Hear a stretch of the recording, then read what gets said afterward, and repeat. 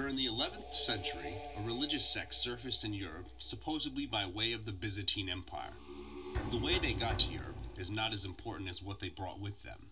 Many of them weavers by trade, yet it was their religious beliefs that brought all the controversy.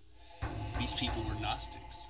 They believed dualistically in two gods. The first god they believed to be the owner of the physical world, named Rex Mundi, translated in Latin as the king of the world. Cathars believed that all physical possessions were evil and that the only way to salvation was to rid yourself of all worldly possessions. In practice, this was liberating.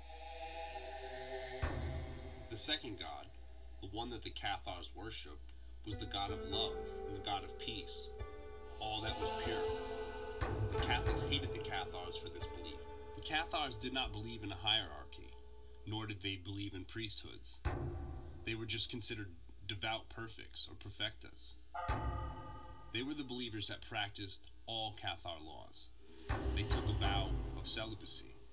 They vowed not to eat meat, and they vowed to maintain other typical laws of man and commandments.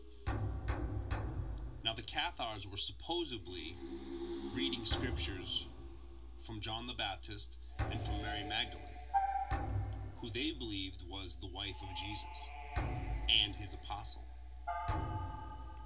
Of course, this created a lot of controversy with the Catholics who were fighting for dominance here. A crusade was launched, and many of the Cathars were killed and burned at the stake. Some of them did escape, but we don't know how many. We do know that on March 16th, 1244, in Montségur, 205 Cathars were burned.